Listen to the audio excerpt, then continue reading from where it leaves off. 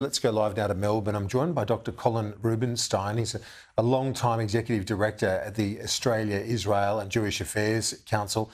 Colin, thanks for your time. I spoke to Josh Burns, the member for Macnamara, earlier, who spoke very movingly about the impact on the Jewish Australian community, that so many Jewish Australians have loved ones, have family members, friends, that so many know people affected by these atrocities. I guess it's still a state of shock and mourning for many here in Australia too.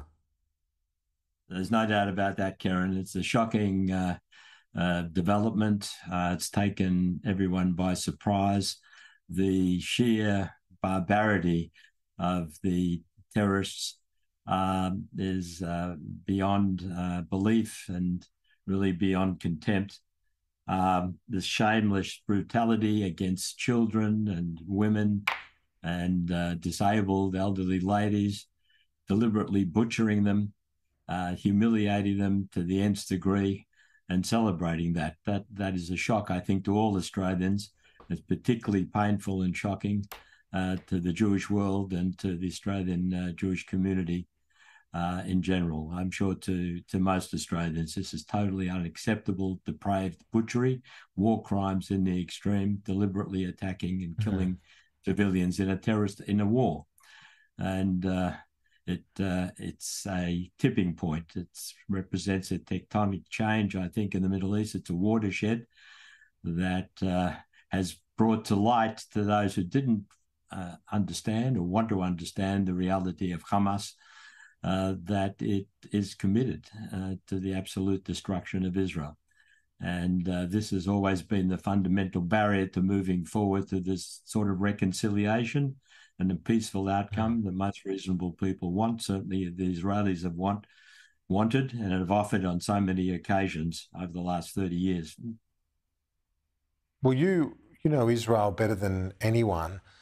This has really eerie similarities to the shock and the surprise of that 1973 attack, albeit traditional warfare in 1973. This is anything but, as you said, with war crimes and terrorism on show in the last 24 to 48 hours. Now, from what you've seen here, this surprise attack, it must shock you in the sense that the advanced IDF, they're one of the most advanced militaries in the world, the intelligence agencies, some of the best in the world, how this could have been allowed to happen again 50 years on.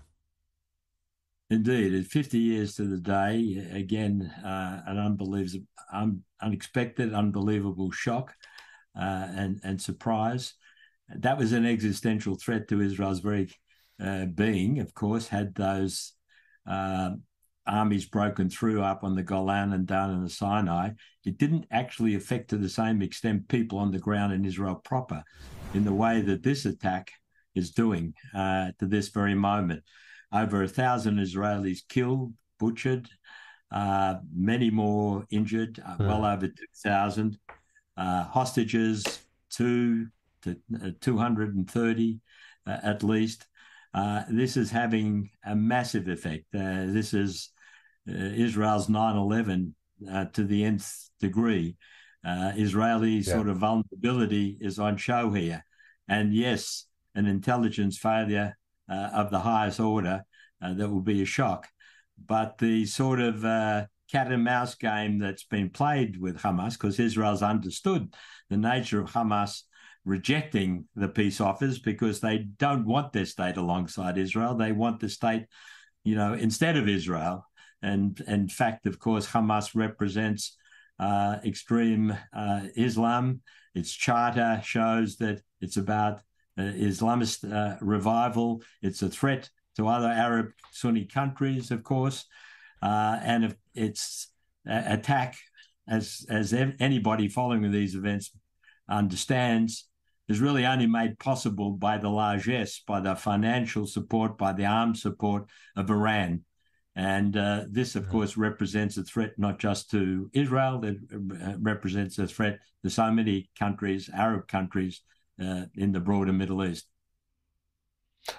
When you look at the Israeli politics of the last few years, I know not everyone keeps up with it, but you certainly do. There's been a lot of division a lot of polarisation within Israeli politics and the debate there. This will bring Israelis together, but is that part of the reason why there was a blind spot that has seen this atrocity perpetrated? Yes, I think there are two basic reasons for the events, with the advantage of hindsight. Undoubtedly, the very divisive, polarising debate within Israel over judicial reform has attracted the attention of Israel's enemies, giving them to believe that Israel is somewhat a paper tiger, that it's imploding, it's collapsing, and certainly encouraging them to develop these plans to attack when Israel is distracted. And unquestionably, that has been a factor.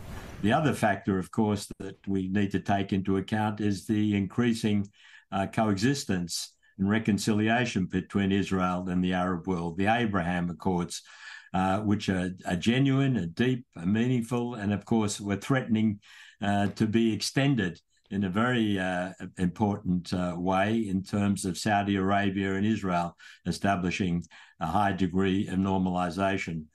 And these two factors, perhaps amongst others, certainly help to explain the logic underlying the planning for this very extreme attack. It could also, of course, hopefully show the way forwards, in the sense that, in a way, it's Israel under attack in a huge way, but the Iranian involvement and the Iranian game plan represents a threat to all of the moderate actors in the Middle East, the broader Arab Sunni world, and they well know it, which of course is one of the reasons that they have developed these very meaningful and constructive ties with Israel. There was a rally closer to home in Sydney where an imam spoke celebrating the outcome of these events in Israel. What's your reaction to that? I know James Paterson, the Liberal senator, has warned anyone attending another rally in a couple of hours from now in Sydney that Hamas and Hezbollah are both listed terrorist organisations, and anyone with that sort of paraphernalia, flags or supporting those groups, could face the scrutiny of intelligence and security agencies. Well, I can only agree with you. I mean, Hamas and Hezbollah, Palestinian Islamic Jihad, they're prescribed terrorist organizations in this democratic, multicultural nation, as they should be. So, yes, I would say the authorities would be looking at the legal dimensions of this, because morally, this stance is profoundly offensive, I think, to all Australians, certainly to all Jewish Australians, when we've seen such brutal atrocities occur and keep occurring. They're totally inconsistent with the values of a democratic, multicultural Australia. I'm sure they're being widely condemned from shore to shore in this country. And I can't believe that any mainstream Australian today would have anything but absolute contempt and revulsion when they see these celebrations taking place. And would you hope that our security agencies are keeping a very close eye on subsequent rallies and protests of solidarity? I not only would hope, but I'm sure that they almost certainly will be. And that is absolutely necessary in the circumstances. There are limits to free speech and protest. There's no right to promote hatred and extol violence and brutality and bestiality that we see on display. I think all mainstream Australians would agree with those sentiments and would expect our authorities to take the appropriate steps. Dr. Colin Rubenstein, thank you for your time as always. We'll stay in touch.